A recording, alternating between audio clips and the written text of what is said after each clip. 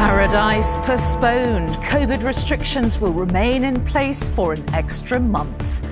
By July the 19th, it's thought 2/3 of us will have had both jabs, enough to slow the spread of the virus, and says the PM, for life to start to resume.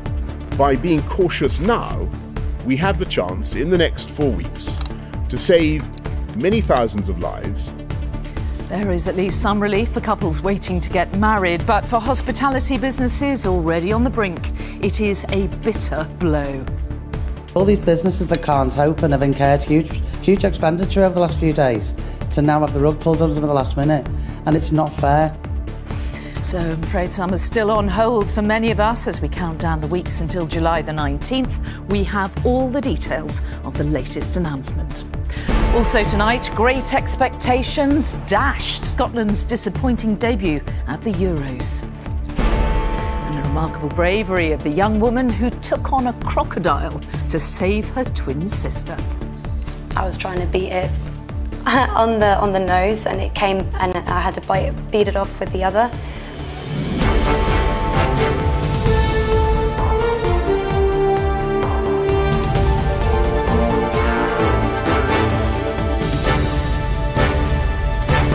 This is the ITV Evening News with Mary Nightingale. Good evening. The Prime Minister tonight put the brakes on the full lifting of lockdown restrictions in England, delaying it for a further 4 weeks.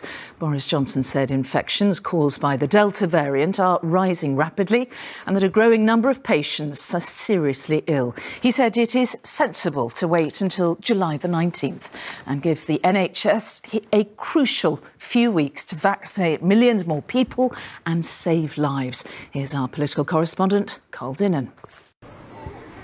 It's just as well the sun's been out, because the remaining restrictions in Clacton in Essex, as across the rest of England, are staying put. The Prime Minister, for the first time, delaying a step in his roadmap. I think it is sensible to wait just a little longer. I'm confident that we will not need more than 4 weeks, and we won't need to go beyond July the 19th. But now is the time to ease off the accelerator.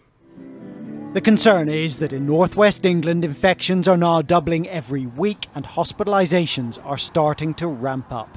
Although we do not think an immediate overwhelming of the NHS is likely, if this continues on an exponential path, and in particular, if that then accelerated further due to further loosenings, then we would run into trouble. Although the Prime Minister's delaying the lifting of restrictions in England until the 19th of July, he's open to lifting them on the 5th if the data suddenly improves. Events like weddings are the main exception from June the 21st. They can have more than 30 guests if the venue capacity allows it. And the piloting of crowds at big events like the Euros will continue. But there will be no extra support for businesses during the delay. Some of the support that you currently have in place for businesses starts to reduce during this 4-week delay. Why aren't you keeping support and protections in place at the level that they're at now? Looking at the data that I can see now, looking at the scale of the vaccine rollout, I'm pretty confident that July the 19th will be, as it were, a terminus date, and that we'll be able to take things forward from there. And there's political anger that this diversion has had to be inserted into the roadmap by the variant from India. This virus is surging because Boris Johnson left the back door open and allowed the variant to wash up on our shores. He was complacent, he dithered, and he didn't take action until it was too late. But Labour will support the delay in Parliament, and back in Clacton, there's a feeling that things could be worse. We've been in it for long enough, so another 4 weeks wouldn't make too much difference, but as long as it doesn't go backwards, like back into an actual full lockdown, as long things still stay open, I think. I'm pretty happy with how life is now, apart from not being able to go on holiday. But when the weather's like this, you know, I'll take England any day. So it's another 5 weeks until restrictions are lifted, meaning more pain for some, whilst others find ways to make their own fun. Carl Dinnan, ITV News, Westminster. Well, the extra delay will be a bitter blow for businesses, especially as the Prime Minister says there will be no extra financial help. Many pubs, theatres and nightclubs are barely hanging on, and they really fear another 4 weeks of restrictions could force them to close for good. Juliet Bremner heard from affected businesses in Liverpool. Stocking up for what should have been a football bonanza. At this city centre pub in Liverpool, they have a cellar full of beer, but will only be allowed to serve a reduced crowd of customers. It's a big deal. All these businesses that can't open have incurred huge expenditure over the last few days to now have the rug pulled under them at the last minute, and it's not fair. Fiona Hornsby went further, accusing the government of hypocrisy at their G7 meeting. They're having a barbecue on the beach and they're all standing up. There was no social distancing. There was clearly more than 30 people at the event. Now, if that was here in our little beer garden outside and we had anybody standing up with no masks on, we would be fined or closed. After this test event in Liverpool in April, public health officials declared nightclubs safe. The decision to keep them closed has been a financial blow. It's catastrophic, really. Yeah, we're ready to go. We've got plans from the 24th of June, that first Friday. We've got a sold-out 1200 capacity gig, ready to go. Now we're not going to be able to do that. All our staff who are preparing to come back, who are excited to finally get back to work, are not going to be able to come back to work now. All the stock we've bought, we're not sure what we're going to do about that now. At the Everyman Theatre, they're worried that no mention was made of further arts funding. We can only take a fraction of our audiences in for every performance. Now, this is not a sustainable model. It's not economic, of course. If you don't have this arts funding, are you going to be able to survive? We wouldn't be able to keep the staffing that we've got. We just wouldn't be able to open. Like so many businesses, they have adapted, but warn without continued support, the show simply can't go on. Juliet Bremner, ITV News, Liverpool. Now, there was, as we heard earlier, some brighter news for couples about to get married in England. Rules are being relaxed, allowing some finally to get hitched in front of many of their family and friends. Now, the 30-person limit for weddings is to be lifted, but some restrictions will remain in place. Venues will have the maximum capacity limited to allow for social distancing. It will be table service only, with indoor tables limited to 6 people. Dancing is not going to be allowed indoors and not recommended outdoors, and masks must be worn when not sitting down. Well, Martha Fairley heard from one couple who hope it means their big day will still go ahead. Max and Clarice's wedding in a rural barn last September was postponed because of COVID. This is all wedding. They've kept the decorations, drinks and favours for 138 guests in storage, hoping things were heading in the right direction for their rescheduled big day on July the 3rd. It's been so up and down with what we will be able to do, and it's been all so speculative.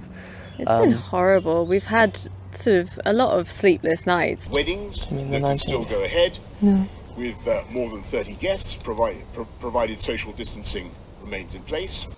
But even after watching the PM's announcement, they're not much clearer. It leaves us with a really busy morning, speaking to all our suppliers and seeing if there's any way we can do our wedding lawfully. And yet another delay to lifting restrictions on distancing and dancing is a blow to both venues like Copdock Hall near Ipswich and their suppliers. Probably best described as a nightmare and probably Groundhog Day, actually. It seems to be repeating itself every month, every couple of months. Yeah, it's been a living hell. We need to ring the manager now to get all our drinks ordered. But having chosen an outdoor wedding reception, it is better news for Phil and Hannah, who will now tie the knot in July. Bittersweet, really. Like, we're happy because obviously it feels like we can go ahead of our day. Bitter, it's not going to be exactly what we wanted it to be. It won't quite be the wedding of their dreams, but finally for them, celebrating with all their guests can become a reality. Martha Fairley, ITV News. So our political editor Robert Peston is here. So Robert, we've heard the Prime Minister's announcement. How difficult will this decision have been for him to make, and how much of a political impact might it have upon him?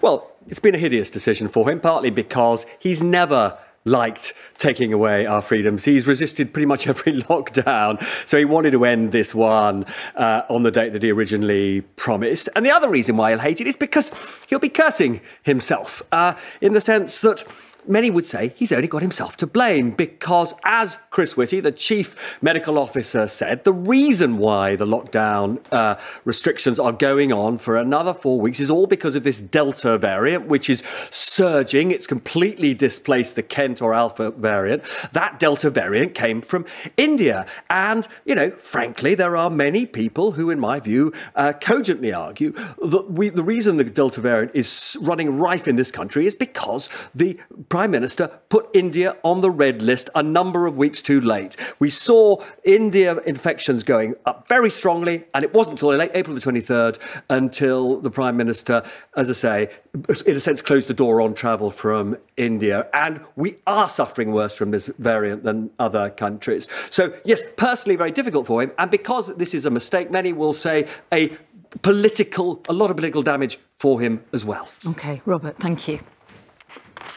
Well, the other UK nations will be deciding their next steps very soon. In Northern Ireland, restrictions are also expected to ease on June the 21st, but that will be reviewed on Thursday. Scotland will announce any further relaxations on June the 28th. And in Wales, lockdown measures will be reviewed on June the 21st. And to find out more about exactly what's going on where you live, go to itv.com/news. Scotland's long-awaited return to top-flight international men's football ended in a sobering home defeat today. A wonder goal from the halfway line helped the Czech Republic win 2-0 at Hampden Park. It now sets up a crucial game for the Scots against England on Friday. Geraint Vincent was with the fans in Glasgow. A generation of Scottish footballers has come and gone since the last time Scotland's men played football in an international tournament. So Flower of Scotland was belted out this afternoon and Hampden Park swelled with pride as they took to the biggest stage once again. This Scottish team contains real quality and they made the early running. Captain Andy Robertson should have put them into the lead. The Czechs soaked up the pressure and then applied some of their own. Patrick Schick rose high to head the first goal home. And then came an early contender for goal of the tournament. Schick, again, seeing Scotland's goalkeeper off his line, struck the ball perfectly from halfway up the pitch. Hampden was struck silent as David Marshall followed the ball into the net. Scotland never gave up, and throughout the second half they created chance after chance, but to no avail. A milestone moment in the history of Scottish football, but try as they might, Scotland's players couldn't make it their own. And as if that showdown against England on Friday wasn't a big enough game already, well, Scotland's future in this tournament may now depend on it. Right until the end, they kept going, they kept pushing, but just couldn't get through the defence. So. To be fair, the Czechs were good. But we're not out. We can go to Wembley and we can get something down there, and then we've got Croatia back here. 3 or 4 points out of those 2 games, we're still in it. No problem. Yeah, definitely. I'll be a bit more optimistic come Friday with a few more drinks in me. Never before have Scotland made it to the latter stages of a major tournament. There's still some hope in a day which began by promising so much, but it ends with the fans facing the prospect of an early exit once again.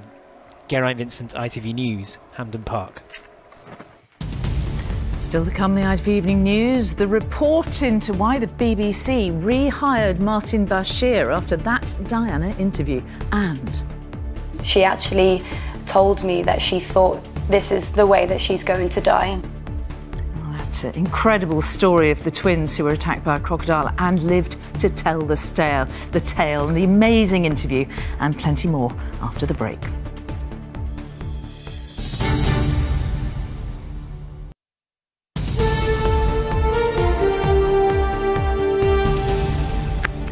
Hello again, welcome back. Now, if you have received a scam text, email or message recently, you are definitely not alone.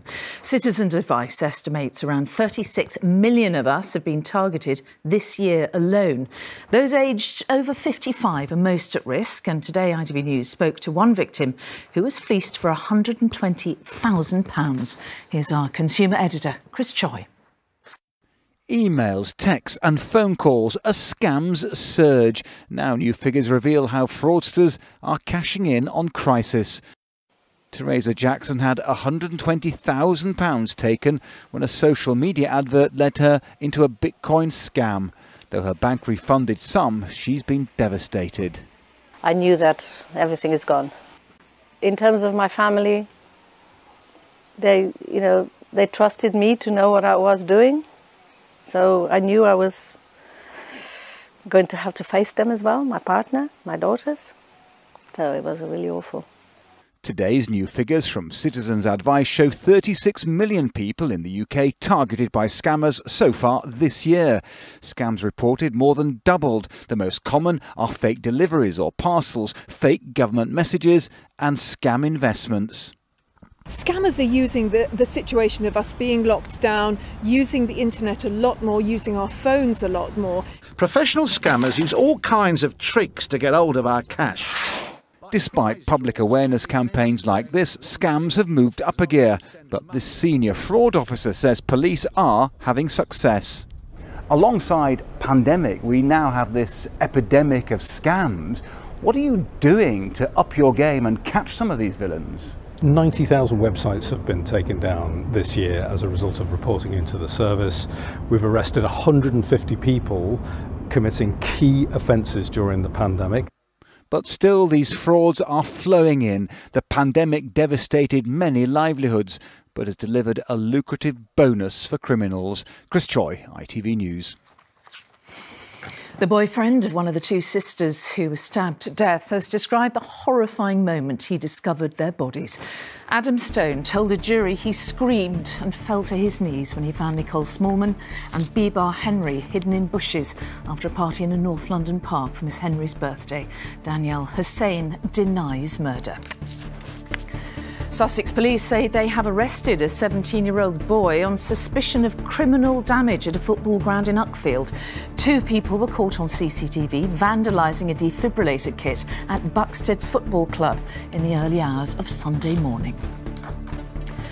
And if you found the temperatures unbearable today, you won't be surprised to learn it was the hottest day of the year so far, with a temperature topping 28 degrees Celsius at Heathrow. Not bad for those of us, or those of you who got to go to the beach, though. Now, a BBC review has found no evidence that the rehiring of the controversial journalist Martin Bashir was part of a cover-up. The internal inquiry cleared senior staff, saying no one involved knew the methods Bashir had used to secure his now infamous Panorama interview with Princess Diana in 1995. And our arts editor, Nina Nana, is here. So the BBC has cleared itself of any wrongdoing. I suppose the gist of it is, if only we'd known then what we know now. As you say, this is an internal inquiry by the BBC trying to work out how and why Martin Bashir, when at least the knowledge that he'd used fake documents in the run-up to that interview with Princess Diana in 1995, the knowledge was out there, some people were aware of it. Why was he rehired as religious affairs correspondent by the BBC in 2016 and promoted to religion editor 2 years later in 2018? Now, the report today, as you say, has found that there's absolutely no evidence that this was part of a wider cover-up of any deception surrounding events surrounding that interview. He was simply hired because he was the best man for the job. And it did have some criticism. It did say that those sitting on the interview panel perhaps should have interviewed further, investigated further other controversies involving Martin Bashir when he went to work at 2 US networks, that due diligence wasn't necessarily done in that case. Well, the Director General of the BBC, Tim Davie, has responded to that report, and this is what he had to say. I'm not excusing it. I'm just saying that it's easy with hindsight. But what really has happened here is we now know the level of deception, the level of problems in that original securing of the interview, and that's where the problem lies. Well, responding to that report, Princess Diana's brother, Il Spencer, went on Twitter and said, "It won't end with this, I promise," and he's right, because tomorrow, three Director Generals, two of them former, will be interviewed by MPs on the Culture Committee. OK, Nina Nana, thank you. Footballer Christian Eriksen says he feels better in his first public statement since suffering a cardiac arrest during Denmark's opening Euro 2020 game. The 29-year-old went on to thank fans for their support, saying he wouldn't give up.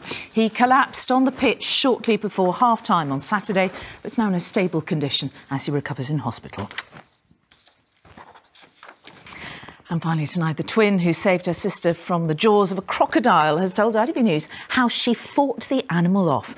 Georgia Laurie described how she repeatedly beat the croc on the nose when it tried to drag her sister Melissa away. Emma Murphy reports on their incredible escape.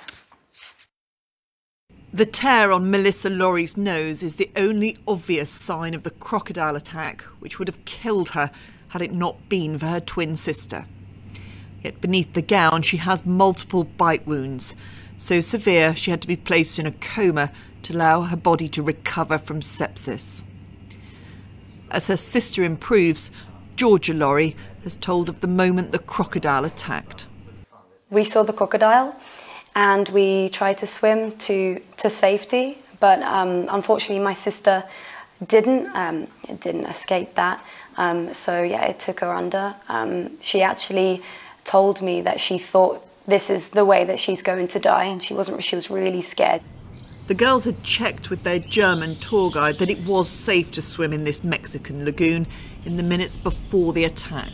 And dragged her body towards me, laid her on my chest, tried to revive her, and she started going into a fit, and the crocodile came back twice, so I beat it off. But the third time is when I sustained the most injuries.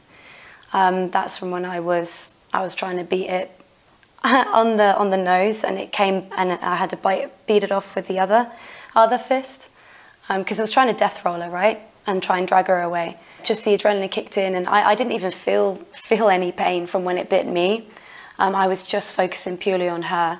The girls were pulled onto a boat as Melissa slipped in and out of consciousness. She remembers it dragging her underwater.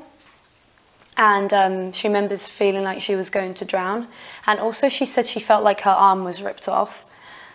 She said the only other thing that she remembers is me singing to her on the boat. Georgia sang throughout that journey, as she and her sister had throughout their backpacking trip. A trip they hope will continue once Melissa is well enough. Emma Murphy, ITV News. Wow, that's it for now. Tom's here at 10 from me and all the team. Bye-bye.